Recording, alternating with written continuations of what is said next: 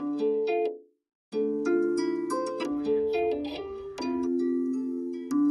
this wonderful, wonderful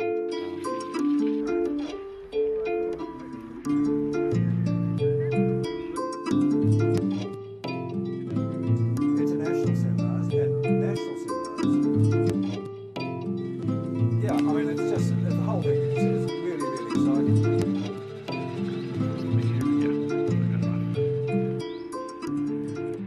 I'm Peter Proctor, and I have been making compost for 60 years. Can you imagine that? 60 years making compost. One needs to know, how do you make good compost? If you're going to be an organic farmer, or organic or biodynamic farmer, gardener, or whatever, you have to know how to make good compost. And so basically, how do you start making a compost heap?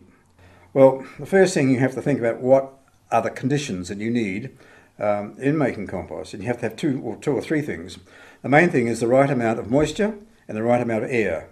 So you choose materials that are going to keep the heap open so air can go through, and so on. And also you have materials that will absorb moisture and hold water, and so that helps the breakdown, because if you get those conditions right, you get warmth. That's another very important aspect. So you get air, water and warmth, and then you end up with the solidity, you end up with the compost.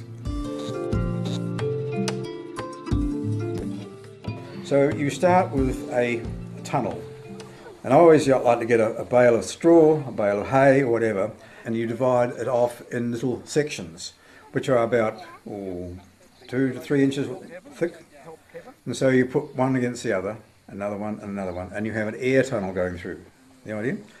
And that is a very essential aspect. If you just put it straight on the ground, it will sink and boom, and nothing happens, no air going through. That air is very, very important.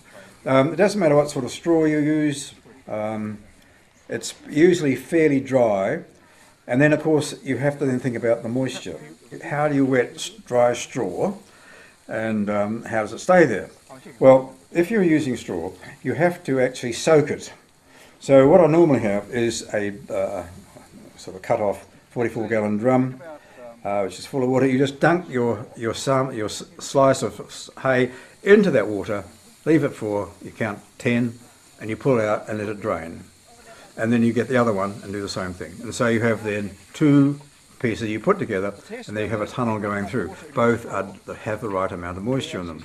So you make as many as you need for the length of the heap you want.